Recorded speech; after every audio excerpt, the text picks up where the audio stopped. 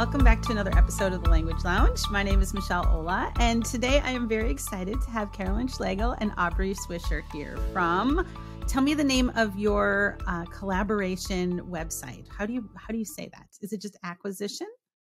It's acquisition. Okay, yeah. I wasn't sure it was like AC because it's your initials, or if it was just a cute way to write acquisition. I just want to make sure I didn't say it wrong. So it was just cute. It was kind of our signature, the A for Aubrey and C for Caroline. Yeah. And then our goal is acquisition for our students. I love it. I love it. Well, I am really excited to meet you both in person virtual and not through your tweets and through some of the other wonderful things you share. So that's wonderful to see you in person. So thank you so much for coming today. So let's go ahead and get started. So first of all, I do have to say shout out to both of you for being a current Teacher of the Year for Maryland. Correct, Aubrey?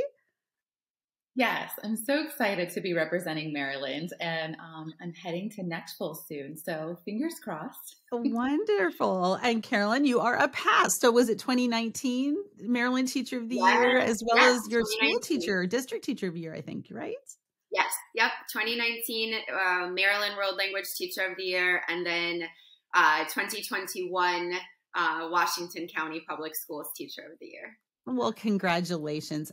And it's not just about, it's not about bragging, it's about celebrating, because I love seeing wonderful teachers like appreciated for what they are. So thank you so much. And congratulations to both of you on that. And you both just came back from ACTFL, correct? And you had a wonderful session I heard there. What did you present on at ACTFL? We called it Do It Right. And it was authentic grammar acquisition. Awesome. And we're going to talk about your do, right? D-U-U. So that's exciting. I can't wait to dig into that more. So, and I'll tell you, I love a good play on words, right? Or a good pun in a session. So when I saw that, that was pretty awesome. So, well, let's get started, because I would love to hear about both of you individually, like what do you teach? Where do you teach? Kind of some of your experience in your context, but also just your wonderful collaboration. I love in your tagline for your website, it literally says Fab Collab in there in your web address. And I'm just like, I love that. I just love that. So Caroline, do you want to go ahead and start? Yeah, absolutely. Hi, everyone. My name is Caroline Schlegel, and I am a Spanish teacher in Washington County Public Schools in the great state of Maryland. When I started my career, I was on the eastern shore of Maryland, and I spent 9 years in Wicomico County in a school that was very diverse. And when I came to Washington County, I'm in a school that is very rural. So I have experience in both inner city style school for the first 9 years of my career, and now a much more quiet, rural, small town America style school. And so I've been in Washington County for the past, gosh, I think this is year 7, because this is year 16 of my career. I don't know where the time has gone, honestly. Isn't that crazy? Like, how am I in 16 years of teaching already? But I tell you, in those 16 years, I've taught everything from level 1 to AP.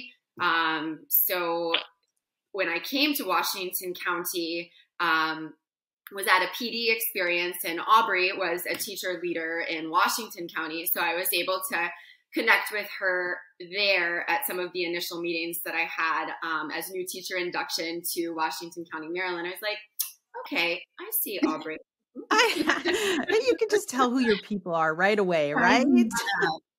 Well, yeah, I could tell who my people. I tell you, we laugh about this all the time, because I told myself, and I finally told Aubrey later in our relationship, past like after the point, past the point of no return, right? I was like, listen, we were either going to be friends or we weren't going to get along at all. So, so we need to figure this out here, Caroline. That's so great. That is so true. That is so true. So Aubrey, how about you? Tell us a little bit about yourself. So I have taught my entire career at Washington County Public Schools. I moved from Pennsylvania to the Williamsport area, and I started out as a middle school Spanish teacher. So I had grades 6 through 8. I did that for 2 years, but my ultimate goal was always to end up in a high school. And even though I was having so much fun at the middle school, both my mentor teacher and my supervisor were like, hey, if you want to go to high school, you want to take this position that's opening up. And I'm like, oh, but I'm having fun. And like, I'm telling you, this one's going to open and then close. So I scooted over after only 2 years of experience and started over again at the high school level. And I've been there ever since at Boonsboro High School. It is Caroline's school's rival and very similar. Like, we talk to each other every day on the phone during the work week on our commute. And for part of our conversation, we know whenever we're like rounding some of the farmland because we'll start to get choppy. We're like, oh, you're at that spot. But yeah, we're very much teaching a similar audience, a similar group of kids. So that really helps us as well whenever we're planning together and to get our kids to collaborate or have a friendly rivalry in their projects. I love that. That's great. Years, I can't believe it either. That's amazing. Well, it's so great to have you both here. And you already kind of alluded to your initial kind of connection, and you have similar contexts and, working together. But one of the things when we were talking before we hit record is that we were talking about the pandemic, you said, actually kind of accelerated your collaboration. I'd love to hear a little bit more about that. And I think that's might be the case. So I work with a lot of teachers, a lot of districts all over the country. And I feel like that happened to a lot of people. Maybe it was out of desperation, out of loneliness. There might have been a whole bunch of reasons of why we kind of came together. But, I think there's something to that. So tell me a little bit more about how your real deep collaboration together in producing materials for language acquisition and cultural, competence, how that really kind of came together. I think first and foremost, I was super grateful for the amount of time that we were given by Washington County Public Schools to be able to plan and prepare.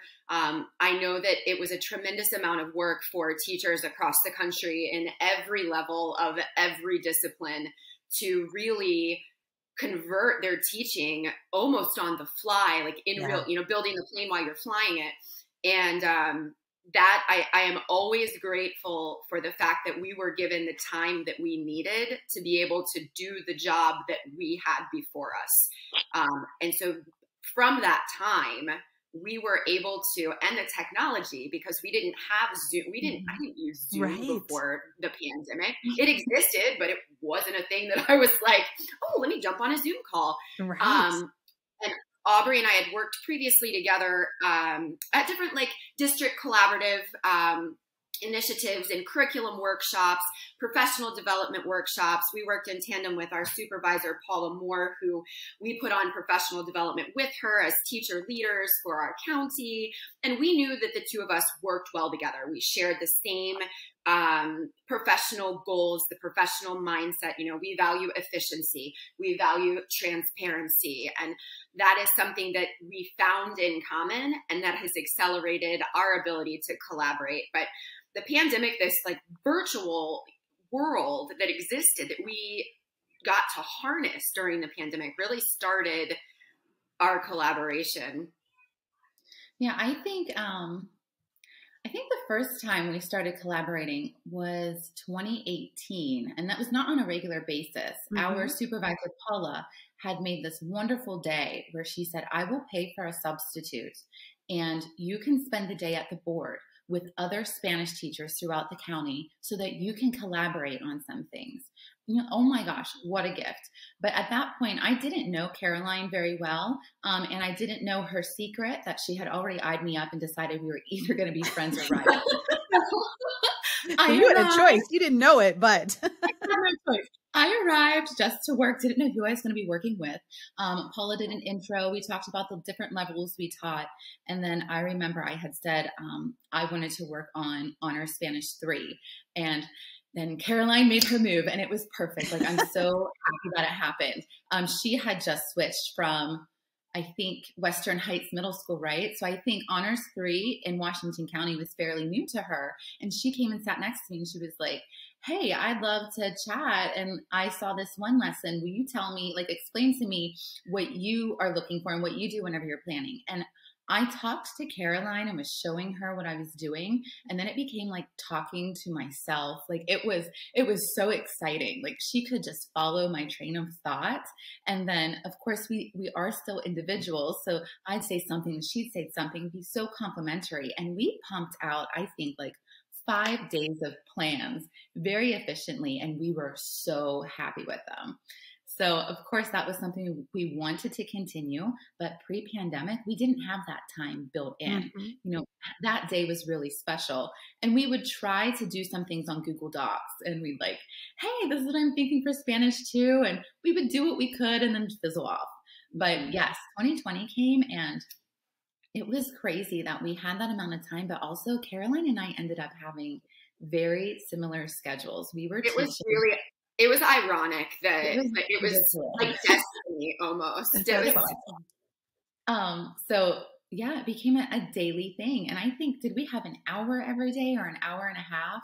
It was like, yes, we had 30-minute, our schedule changed like 897,000 right. times. So, but you know, I think we had at the end of the day, we had our planning periods were both at the end of the day. And then we had the short day where we had the additional time from our county to collaborate. So it was like a 2-hour block in the afternoon where we got on Zoom and had a shared Google Doc and we're like, let's do this. And we both talked about, like, how did it go with your classes and like what kind of feedback did you get? And sometimes it was very similar, or sometimes there'd be like something that was slightly off, and we would go all the way back and figure out like, well, how did you present this? Or we're using the same stuff, what was different? And then that really taught us that we needed to have that open communication because we just made each other better. So that's why we continued our conversations. It's not just I mean, we have all of our friend talk, but we also talk shop in the car. We make sure we reflect on like, so what'd you do? What went well? What are you thinking? Or like, oh, I just saw this online. This is going on in this country. What can we do with it? And it's really a crazy, beautiful thing. I love it. Patrick Wallace, I remember Patrick Wallace from Georgia, Department of Education, and he was a guest speaker or a keynote speaker at MFLA. I think it was during the pandemic. Nonetheless, something he said has stuck with me and it makes me think of Aubrey, but he says, you have to partner and stretch. You have to find your person and find your group of teachers and then push yourself beyond your normal lesson planning and day-to-day. And so what I love about that particular statement is, and Aubrey just referred to it, it's not just planning or, you know, ideas or classes working with each other. We're talking second language acquisition. We're talking lesson plans. We're talking reflection. So this is like a co-everything. It's not just co-planning. It's co-researching. Yeah. Co-researching, co-conversation, co-plans, co-reflection. You know, and we make our own, as Aubrey said, formative assessments in the classroom and chat about, well, how did you present that? What did you do? But those conversations are so beneficial to us as educators, period, not just language educators, but like the reflection piece is critical to advancing your own ability to do this job well. And when we had that time, we really were able to harness that and discover that this is good for not just us, but it is good for kids. It is good for students. And it's good for programs. Yeah, a perfect transition because, you know, it's like you said, it's one thing to collaborate and find that professional support and that person you can kind of commiserate and celebrate and all of that with too. But the things that your collaboration, the you know, the work that your collaboration is coming out with frankly is really fantastic. So, and I am a big believer that any ideas that one person has is magnified and can be so much better when you have other people, involved in this process, right? And like you said, pushing each other. History too, like it's two people. Isn't that how you get Google or the Apple products or the airplane? Exactly. Great music. Exactly. And so I do want to really talk about what, your,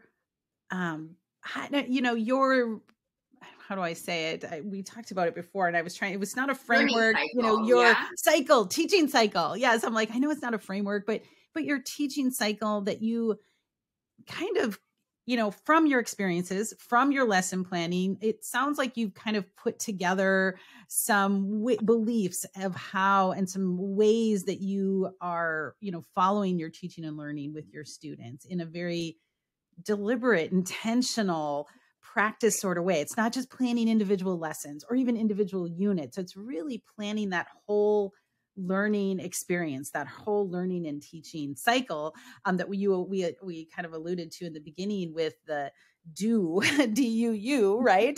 And so I'd love to hear more about both this teaching and learning cycle, how that fits into your daily planning, what that is. I think this is something that is simple and impactful. And I think teachers are going to be really interested if they haven't heard about this and heard how you kind of do your planning and do your teaching and your students do their learning.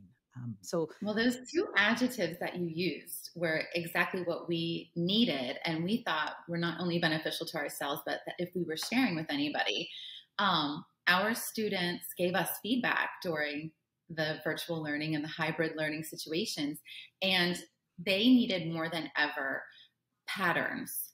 And they gave us feedback on what was working better and what wasn't. And they needed to have something tangible, but they liked how we did things before. So we had all of these conversations about, okay, if we're still going to give them these experiences and we want to end everything with some sort of opportunity to use the language in a real way, how are we going to really get them to not just see some words in isolation, memorize them, and be able to use it in a simple sentence frame? We wanted them to be able to interact with native speakers or heritage speakers or maybe another language learner, but completely in the target language with confidence.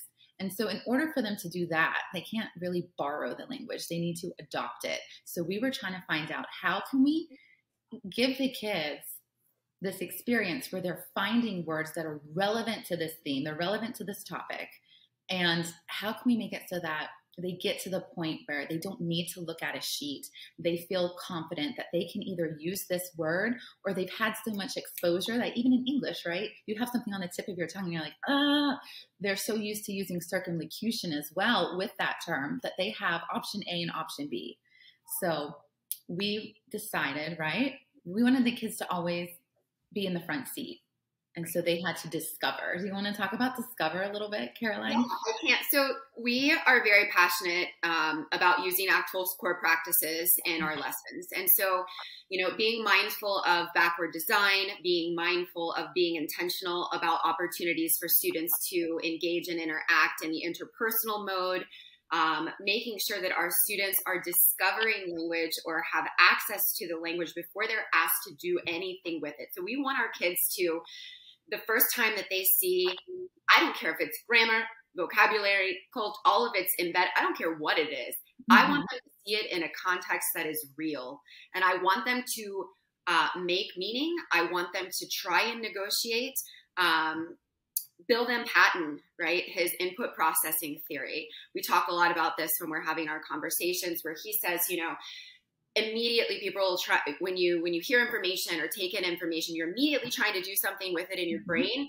And you can either make a connection and go forward, or you make no connection and your brain dumps it and you've got nothing. So that was really powerful for us in making decisions on how we wanted to help students discover the language, and then the process by which we scaffolded activities to help them access the language and make connections, whether they're new connections or connections to prior knowledge or as Aubrey mentioned, circumlocution, like, oh, I've seen a word that looks like that before. It could potentially be a word family or a root word or something of that nature.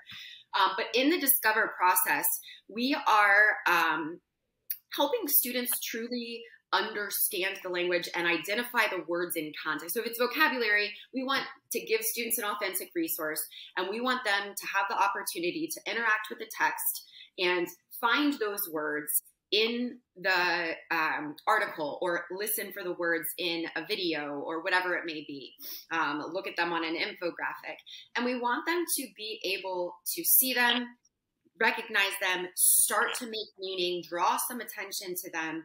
And then Aubrey and I start to provide scaffolds to help them understand. The same piece with grammar, right? And so if it's grammar and context, we're looking for patterns here. If people are familiar with the PACE model, the idea of discover, understand, and use is not the same, but also similar to the PACE model, where kids are looking at things, we're drawing attention to things, we're co-constructing meaning, and then we're using it to do things with it. And so when we talk about discovering language in context or grammar in context, it's through a cultural context. We're using authentic resources and we're drawing attention to the thing that we want kids to see and having them make meaning, right?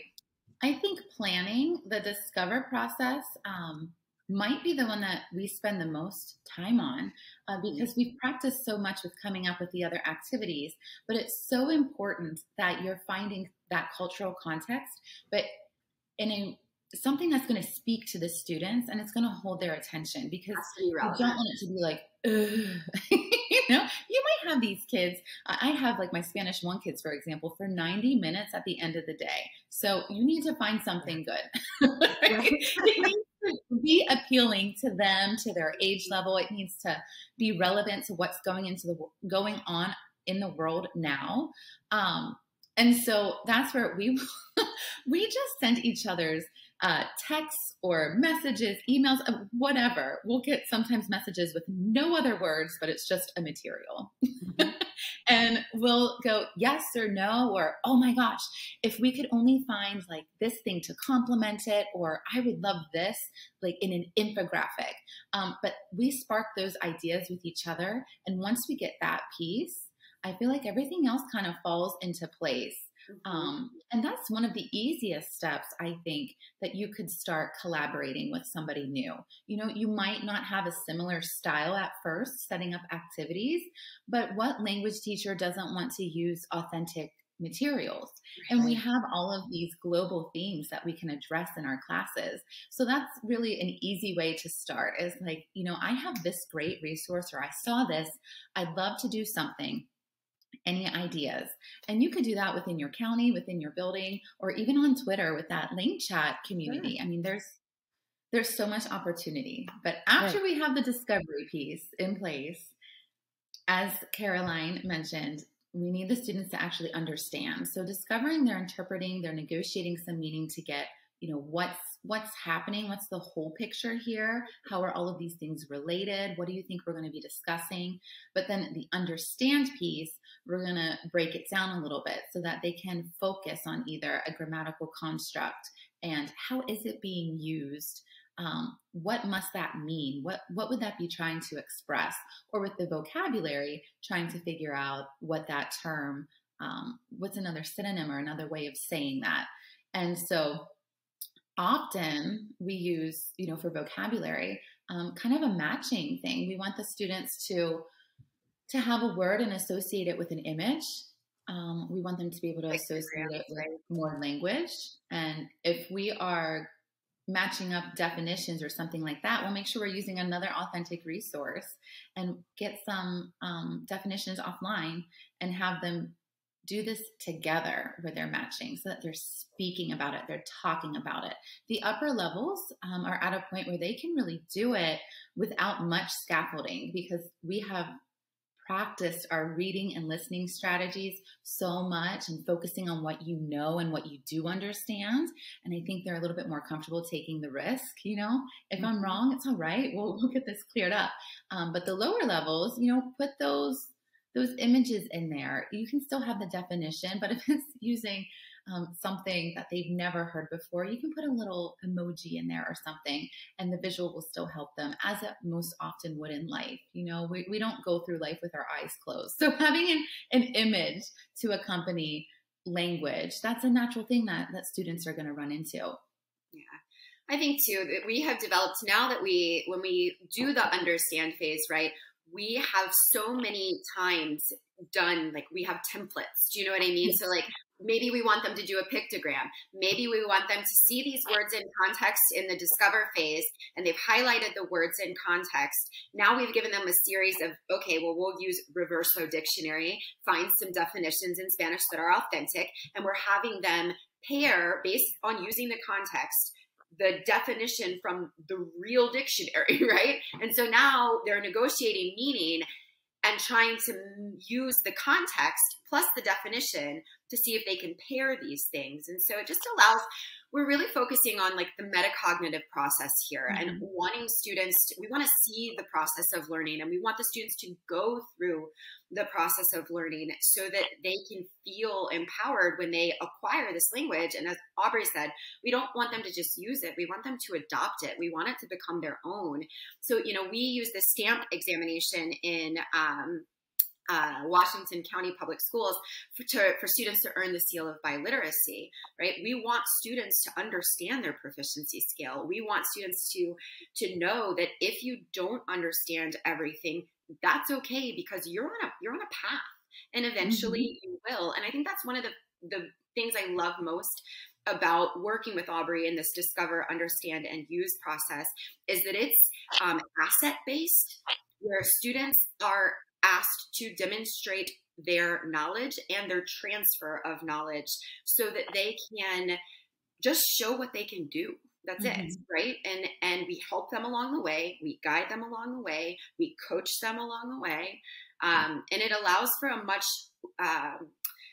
the word I'm looking for, goodness gracious. It lowers the effective, that's what it is. The educational terms, right? It lowers the affective filter when kids are feeling like they can do this, and it's no risk for them because it's just a process.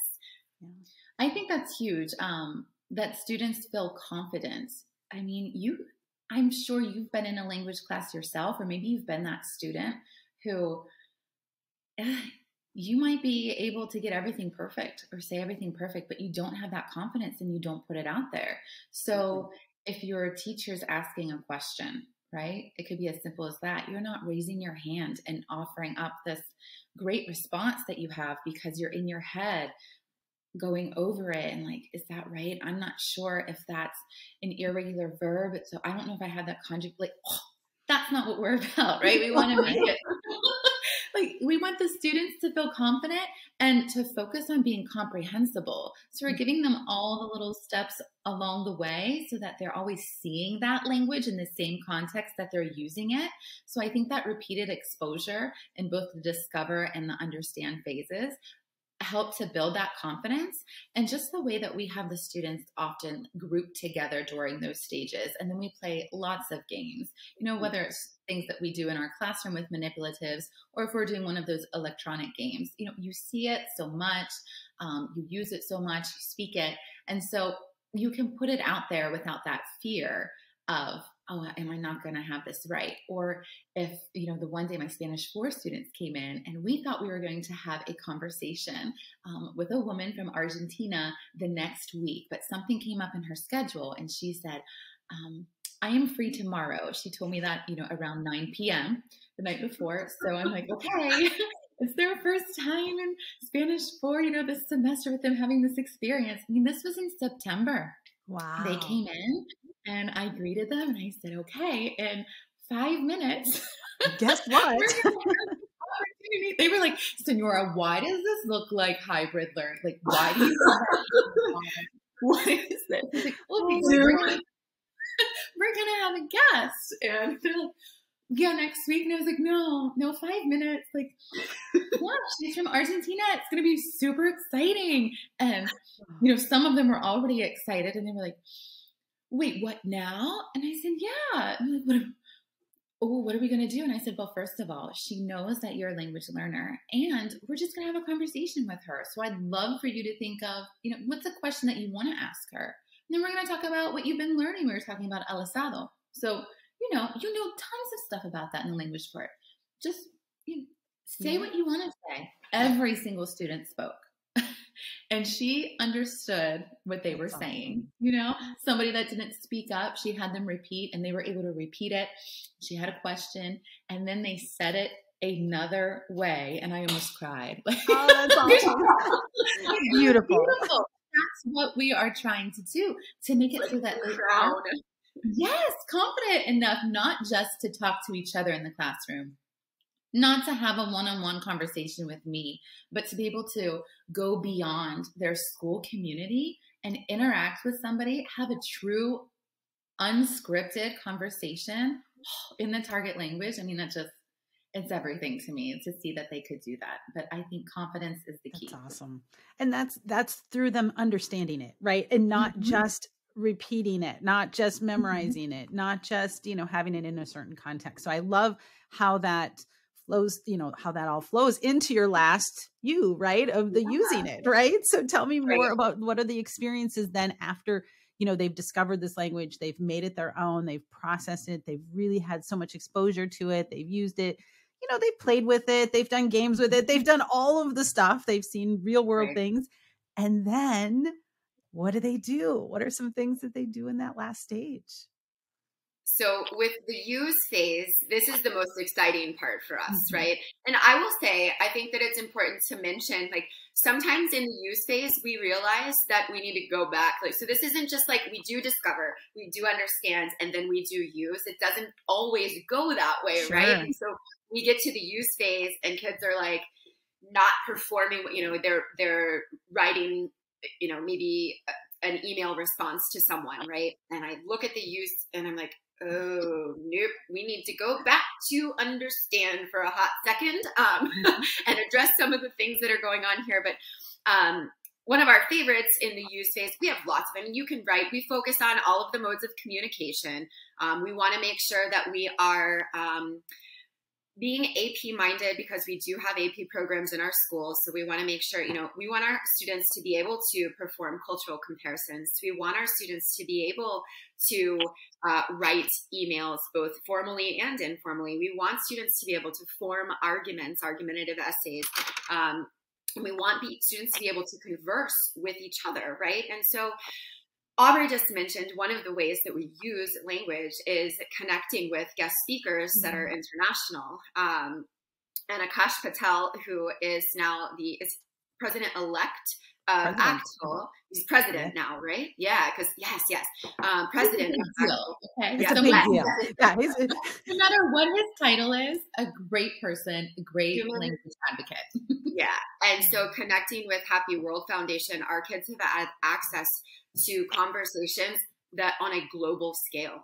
And it's fascinating to watch students be able to, as Aubrey said, they were talking about el asado and what that looked like. And, the lady was able to share with them what it looked like, what it was, what it meant culturally, what it meant for her family. And so then that prompts our students to be able to then use it again to make cultural comparisons. Well, what is that? How does that compare to what we have here in the United States or in your family? We do have students write, show me if you can use this language in context. Tell me a little bit about whatever it is we're studying. One of the quizzes that we give our kids that actually this quiz has been, it's so helpful. We put the words that they discovered from whatever format it was that they discovered. And let's say there are 15, they need to pick, depending on the level, 8 to 10 words. And they need to use them correctly in context, where we're looking at proficiency level in their writing. And so the words are on the left. I don't care which ones you pick. Pick the ones that you have adopted, pick the ones that you feel confident with, and use them in context in a sentence, but demonstrate your proficiency. How can you level up? What can you connect? How can you show me that at level 5, you are at an intermediate high phase. What is intermediate? Our kids know those terms. They know what it looks like to be speakers, writers, and interpreters at that level. They're able to do things because they can see their markers and they want to go forward, right? What are other ways we use it, Aubrey? Well, I was even thinking about games. Sometimes that's how they demonstrate it. It's not the deepest form, but that's where you can see if the kids can use it. So I know there's one game that I like to play in my classroom and just called Ojos y Orejas. And so there are all the students separate into 2 teams, and the teams are lined up so the back is to the board. And then sometimes I rotate the speakers depending on the level and the situation, or if it's at the beginning, like in my Spanish 1s, instead of making every student do it the first time, I had volunteers that were like, who thinks they can describe language? And then we had probably 3 volunteers on each team and they would rotate. But you have the eyes. So those are the people, the first captain of each team that can see the board. And I project a word, and they're not allowed, their hands are behind their back. You're not using gestures. You cannot use English. You must use Spanish. And you want to get your team, only the person right in front of you, to say the word, the correct word. And so that's them. They're practicing the circumlocution. And it's wonderful that they can use so much language, and the other students can understand them. That's a big deal. If you can get somebody to listen to your description and, oh my gosh, first or second guess, know exactly what you're talking about, you're comprehensible. You've got that ability to communicate in this context, in this theme with these words. And then there's other things that we'll do, like the fishbowl with the different rounds, and they'll do sometimes where they're trying to use the word in a sentence and somebody has to pick it out, or something similar where they're using circumlocution. There's just games, they're a possibility, but we also love the choice board. Mm-hmm. That is fun for the use phase. And that will often include some sort of creation, but the students have choice. And we also try to include ways for the students to participate in the culture. Experiential learning, for sure, is a huge part of the choice boards that we create in our use phase. Absolutely. I love it. Speaking of experience, this popped into my brain yesterday. So I have Spanish 5 first period. It's my AP class, and my colleague, Lisa Miller, she has Spanish 2 during that time. And yesterday was Dia de Reyes. So, we're chatting about what that is in my AP class at a much different level, right? But she's also chatted about it in her level 2 class. And so yesterday we brought our students together for café, comida y conversación. And so I have 10 level 5 students, and she had, 20 level 2 students. And I put 2 students of mine in each of her 5 groups, and they were given topical questions, or could just have conversations about however it went, right? So my students were using the language to share with them about Dia de Reyes and what they've learned, and to reflect on their previous year, 2022, looking forward in the new year. And Senora Miller prepared questions that students passed around to keep the conversation going. And so, again, the co-planning piece there, making sure that you provide opportunities for your students to use the language that they have learned through the context of your classroom, the context that, all of it. It's just, that was a big thing during the pandemic, because Aubrey and I had similar schedules. We were able to align our classes so that we could have debates, and use the language for a debate on a topic. We just recently looked at the FIFA World Cup, with lesson planning for FIFA World Cup, looking at the controversies that exist around the World Cup being in Qatar, looking at human rights, and students are writing argumentative essays after exploring all of this information in this discover and understand phase. And I just looked at the essays yesterday, and I was blown away, not just by the language. The language needs help in the places, as language learning does. The humans that we are creating from sharing the world with them in our classes, it's a humanities course, right? They're so aware. Right. We want our students to be global citizens. We want them to understand the world, its people, how to connect. And when you read, whether the language is perfect or whether the language needs, whether it's novice mid or advanced low, I don't care. Your message is that you understand more about the world now than you did before you came into my class. And that is important to me. What Caroline was talking about with them being so aware of current issues, that's also a fun thing that students can do to use their language, is to make PSAs, like the public service announcements.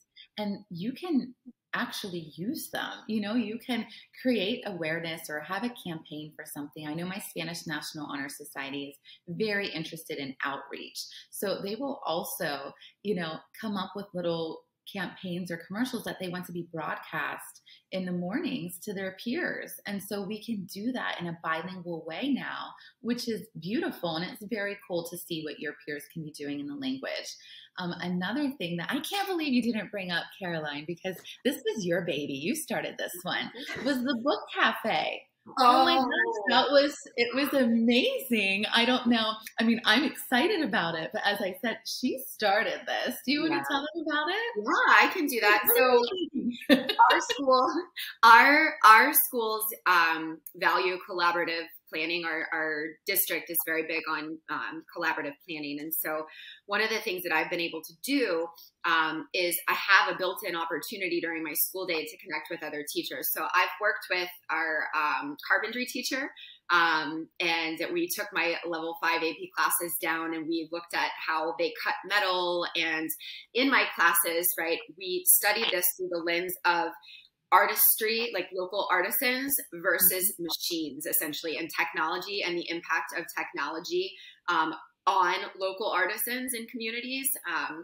And so like that was a cool opportunity.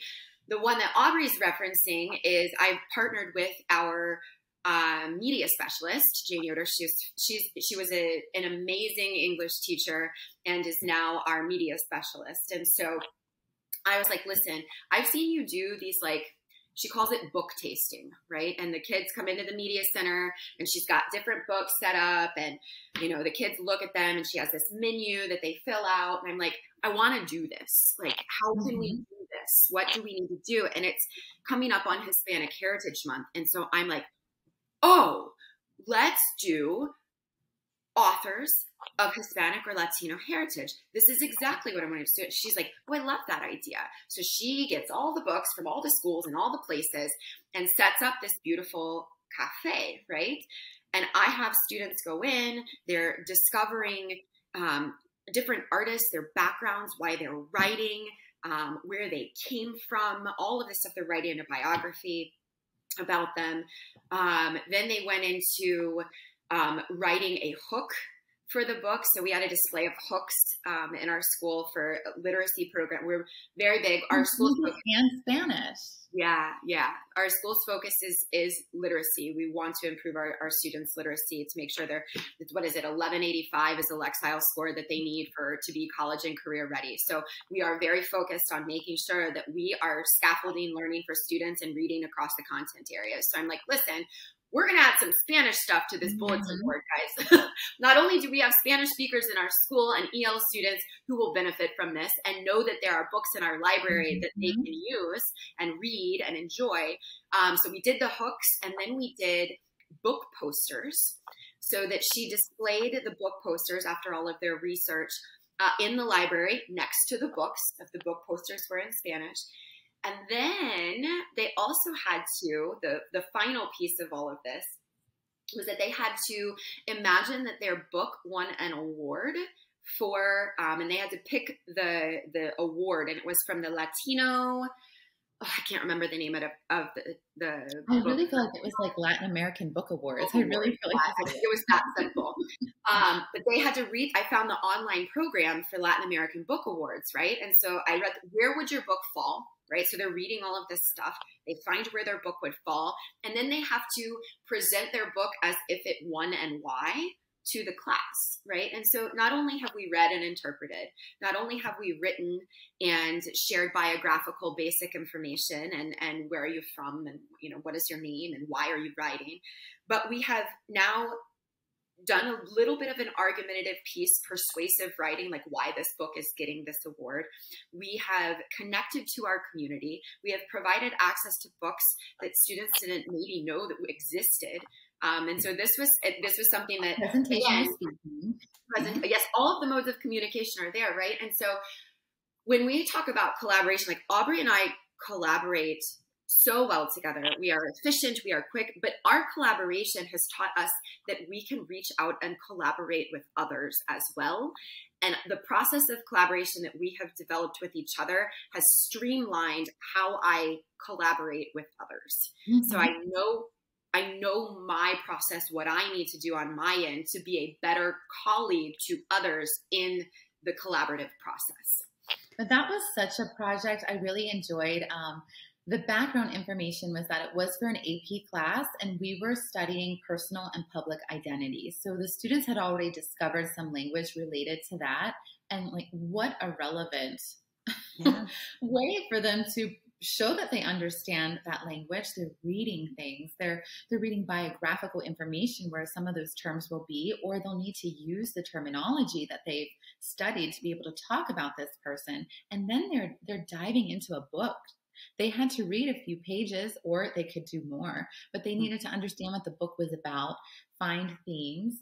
And so it was really an authentic learning experience for them that added not only to their own learning, but to the culture of the entire school. So I just thought it was very impactful. And again, the students really felt like they were doing something. It was a learning opportunity and an experience. It wasn't, a worksheet followed by a simulated conversation and a vocabulary quiz. There was a little more to it, that it didn't feel artificial. It really felt like they were doing something relevant and purposeful. Yeah. I love that. So there's one thing I wanted to touch on that I think Carolyn, you mentioned, and I wanted to dig into this really briefly. And that is the difference between sharing and collaborating.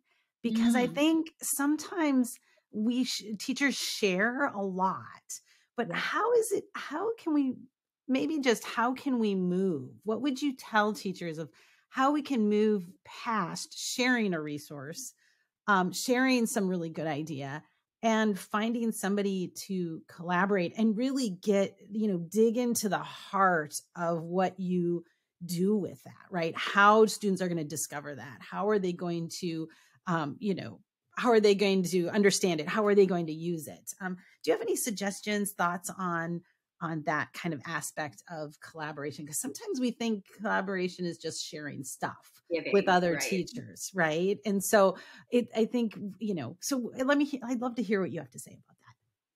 Do you want to go ahead, Aubrey? Sure. I think the difference between sharing and collaboration is that reciprocity. And I do think that there is a level of vulnerability that you have to have. Whenever Caroline first started working with me on that day in November, what was that, 2018? Whenever I was talking, I was open to her suggestions as well. I wasn't like, this is my lesson and this is it. When she's, oh my gosh, I love this. I did this activity before, and they're like, oh my gosh, how can we tweak this? You have to be willing to adjust and not take things as a criticism. And I think that can be hard because some of us are we feel like we own our things. I think that happens, especially if you work in isolation a lot. And if you're somebody that's like, you know what, I don't lean on a textbook. So then you feel like I made this. This is mine.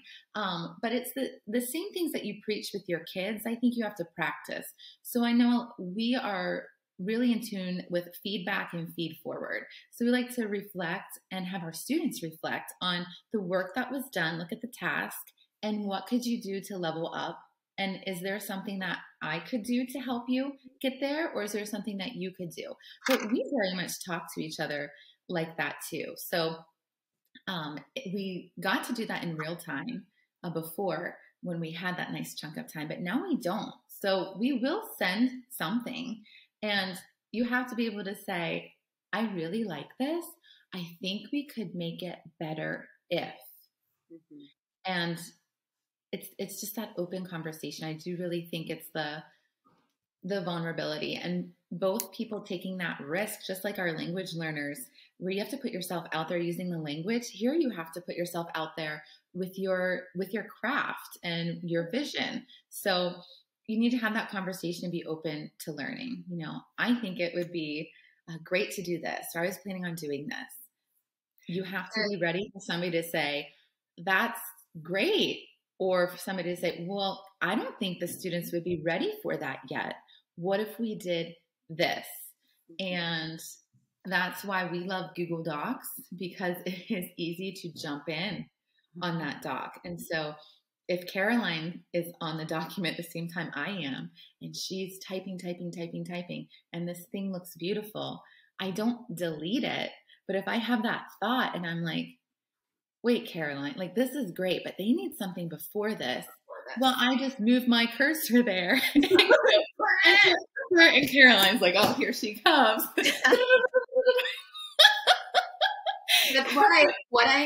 What I love about that, though, is we are augmenting each other's like it's it's an augmented lesson. So I think the difference between sharing, like, here, I made this, you can use it if you want to, and then the person uses it, and great, it might have went well, it might have not gone well, whatever. Like, sharing is just giving something.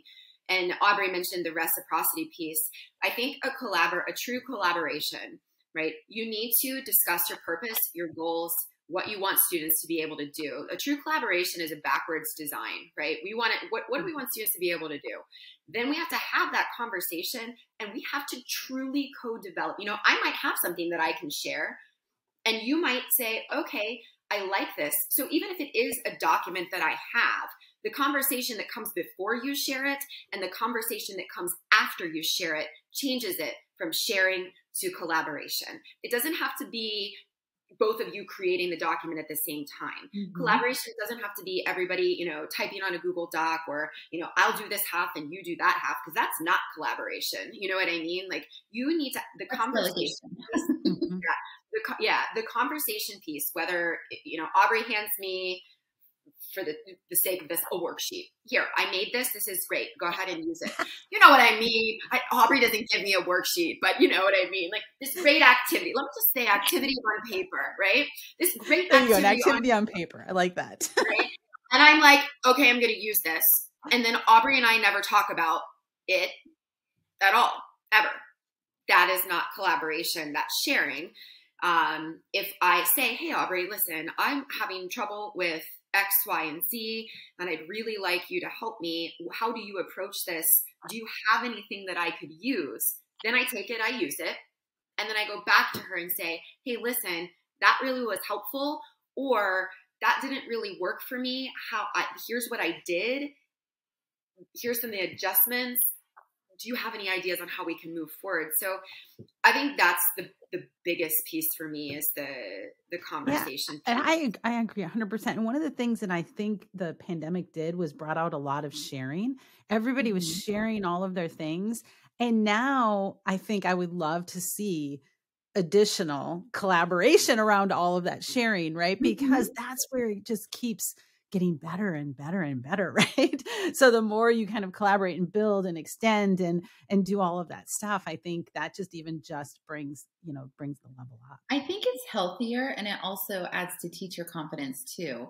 If you can really find a way to collaborate with somebody, and it takes some guts, to have that initial conversation, but I think it's wonderful. And, having multiple perspectives, looking at something, and you have different kids. I told you that Caroline and I teach in similar schools, but they're still different. And we don't want our resources to only apply to somebody in a small rural town. Like, we want it to apply to everybody. So we have our own personal backgrounds.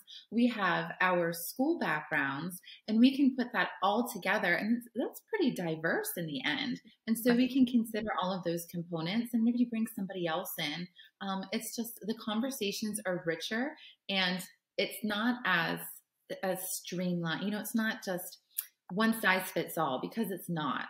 And I think that has really making adjustments, whether it's in real time, we've done that, or after the fact, you can grow a lot through your collaboration. You've got self-reflection. You have somebody else telling you what's great, or what we might be able to change, or have you ever thought of this?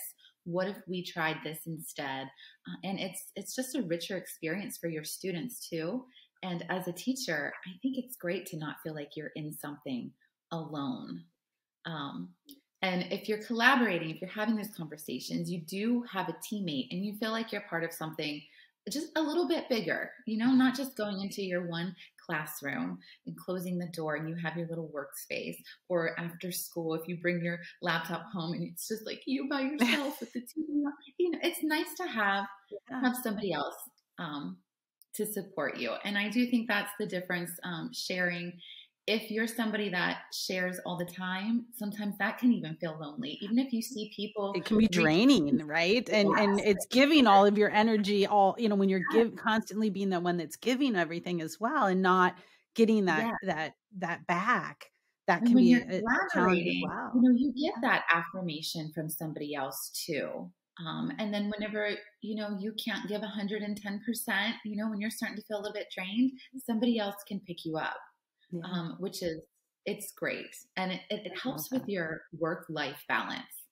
Same thing. I don't think you want to be stuck on the receiving end. It might seem great, but you're like, oh my gosh, I found all these people that share all these things. I don't have to do anything. Well, what happens when that person gets burnt out? You don't want to feel like you're relying on somebody else. It's the same thing with our learning cycle, how we want the students to adopt the language. If there's teachers using our things that we put out there, we really hope they are, but we hope that they're also making some of their own things and adopting some of the activities or the styles that we're using to help them in their own preparation or their own collaboration. It's just a lot of times we put out our lesson, like we put out lesson plans in different varieties. Sometimes it's like a teacher, how to, and sometimes it's a true lesson plan. You can really see with the true lesson plan, with our standards and our alignment, the process that, like, what we want students to be able to do, the unit's goal. And that piece is really powerful, the purposeful piece. But we hope that seeing that in writing, the collaboration, that people are, exactly as Aubrey said, able to take that and say, you know what, I actually think I could do something similar to this. Oh, they used a pictogram for that. I could augment student learning by adding pictures to a document that I already have that I'm going to give to kids to help scaffold their learning. So it's not about necessarily just sharing things. It's about sharing ideas that spark right. other things for other people. I love that. We have students. One of the things I wanted to mention that I was trying to keep in my brain while you were talking, Aubrey, was that we also have students share with us resources, right? So students get, because they know we use all kinds of stuff and we find online articles and we're using Twitter and whatever. And we will have students come to us and say, Senora, I found this article and it is awesome. And so we look at it, and Aubrey this just recently happened with the FIFA lesson plans that we had made up. Beautiful. I have all these soccer players this year. Oh, that's great. And so he's like, Senora, please make a lesson. Yeah. We make a lesson out of the thing that the student suggested to us, and how that validates not only the kid, but he's like, well, this is the article, right? And yeah, I said, what are you thinking? I can try, but what are you thinking? And he told me what he was envisioning. And that's I said, awesome. Do you think there's a resource out there? And he found it like at lunchtime. I come back from lunch and he's like, Senora, I got it. Here it is. That's so great. Forward, right? It's Caroline and I are on our way to Axville, and we started planning on the train. On the train. That's where that was produced. But I mean, I love it. My students were so excited when we came back, and to see that individual student like, oh my gosh, and somebody else like, is this what you gave her? Like, there it is. We're doing it. And that's really great to have that student voice in there too. And I love that you kind of brought up, we don't just collaborate with each other. We're collaborating with our students. Like, that's they have awesome. Some say in here. They're mini authors as well. Mhm. I I just do love think, that. Oh my gosh, I love that. I love everything about that. So I have one more question for you guys before we wrap it up. And that is, like you said, collaboration in a lot of ways as involves vulnerability because you have to have another partner, right? So how do you put yourself out there? What would you recommend to a teacher that wants to collaborate and doesn't really know where to start or who to tap or how to go about this to find that kind of resource or that person to start that process, or maybe where should they start? Where would you recommend they start? I one of the things, and I'm so glad that you said this because it reminded me of something I wanted to say. I think forced collaboration is really difficult. I think a lot of times we're put in places as teachers where, oh, it's time for, you to go collaborate with so-and-so, or you go collaborate with so-and-so. And sometimes that's productive for people. And sometimes it is counterproductive for people. And so I think it's really important to recognize that just like our students, teachers are diverse. We have ways we like to do things. We are different types of learners and leaders. And so you have to make the most of all of your situations, but you need to find somebody. Putting yourself out there is a little bit hard, but you have to be involved in your world language department to know who the types of people are that could potentially be like you. And if you are not, we have opportunities in our county, and in the counties that I've worked in here in Maryland, there have always been opportunities to attend curriculum writing, attend summer workshops, jump in on, different professional development opportunities, even if it's just you sitting and being in the professional development, not leading it. But you can look at people, learn what they teach, and read people to see like, okay, I would work well with this person. They teach the same thing as me, or maybe they teach a level above me, but I want to start bouncing ideas off of them, or potentially just trying to engage in a professional collegial relationship that allows me to start to develop this collaboration, right? So I would say you have to be involved in your department first to be able to get a read on who would be the person for you. And if you are not involved in your department, your local language associations. In Maryland, we have the Maryland Foreign Language Association. Your state associations are great places to network and collaborate with other teachers. And then NECTFL. Now I realize that things cost money and not all school systems provide support for that. But those are opportunities. There are free professional development opportunities on Twitter. The internet and pandemic teaching has made it so easy for us to connect. We learned to harness the power of technology to reinvent what it looks like to collaborate, right? You're in Florida. Right. Aubrey, Yeah, no, this wouldn't have happened. I don't think I wouldn't have done this, so. And I'm on the eastern shore of Maryland. Like, we are not anywhere near each other right now. Martinsburg, West Virginia. Yeah. And I'm over by the beach, right? I'm looking out the window at a beautiful river right now. Like, it's we are not anywhere near each other. But I think when you learn people and you learn, it's all about interpersonal relations. It's all about relationships. That's the core of literally all the things, is relationships and communication. So connecting, putting yourself out there, you have to have the guts to connect. That's the main point. And I think you're absolutely, yeah. And sometimes you just have to take that chance, right? Yeah. It was me sitting next to Aubrey, like, okay, well, I don't know if you remember that, but I didn't know if that was like a one and done. Like, we had that session, but Caroline she was so open, and I just worked beside her. So I knew that she knew her stuff. I didn't know if she really needed help or not, but she sent me something that she was going to do. And she said, hey, I haven't been using the imperfect and preterite, to teach students recently because I've been doing middle school.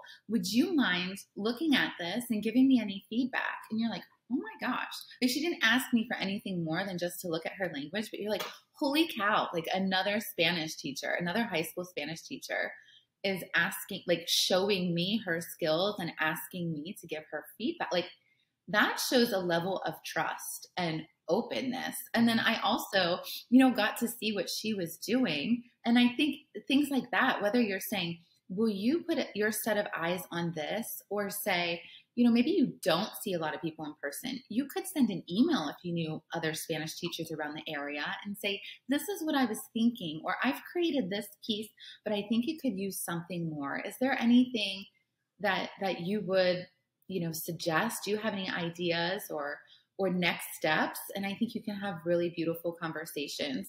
And I've also been impressed with Facebook groups. I think sometimes social media can be negative, but recently it has seemed really positive for language learners and language teachers. And so I've seen people posting and saying then in comments, I also have been working on this. Would you like to collaborate? And I'm like, that's in the awesome. morning, eating my breakfast, and I'm like, oh, please be nice. Please be nice. And then you see somebody yes. And somebody That's else will say, hey, I would love to help with this too, and send a link. Like, I'm looking at this. So I think, if you're somebody that's shyer, more of an introvert, I think that you can still be behind the screen to make those first steps and first contacts. And it doesn't hurt. Like, you can put that out on Facebook in a group, or put it on Twitter, #LangChat. And if somebody bites, that's fantastic. You can move on to having a conversation. If nobody does, no harm, nothing bad happens. If you're super nervous about it, you can press delete post. And the potential, right? The potential for that. Sometimes you just to say, Carolyn and Aubrey, will you be on my podcast, please, and talk to me? And you don't know what they'll say, and then you just get this great conversation and this new, possibility for collaboration and getting to know each other. So I just wanted to say thank you so much for coming and talking. It's been just lovely talking with you both, and I look forward to collaborating with both of you in the future as well. We'll put in the show notes a link to your website. So you have some amazing examples. People can dig into the DUU, the do model. So I think that's a wonderful resource for teachers out there. And just thank you for modeling wonderful energy and positivity and collaboration and friendship. And it's just been lovely being a part of that and chatting with you both. So thank you so much. And we will see you again soon. I'll see you at NECFL for sure. Thank you, Michelle. Looking forward to it. Thank you, Michelle.